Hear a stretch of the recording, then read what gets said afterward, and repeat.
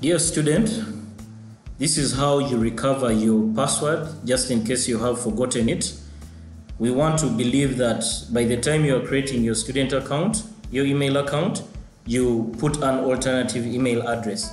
So you come to sso.mac.ac.ug student account and then you click change or recover my password.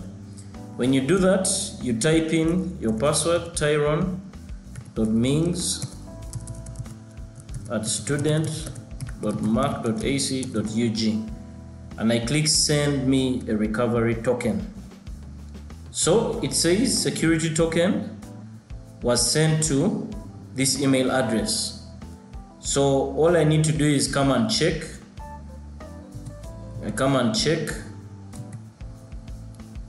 and I should be able to get the security. There it is.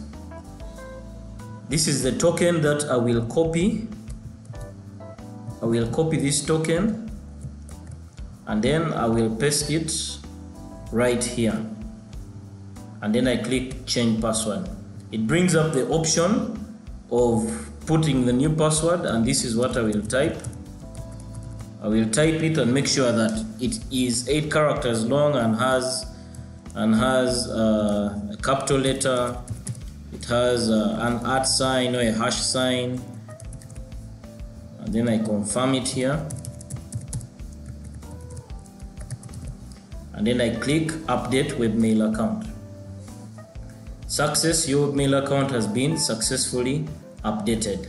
To check that out, I type in webmail and then I put my password, tyron.mings@student.mac.ac.ug, and I put my new password. Then I click login.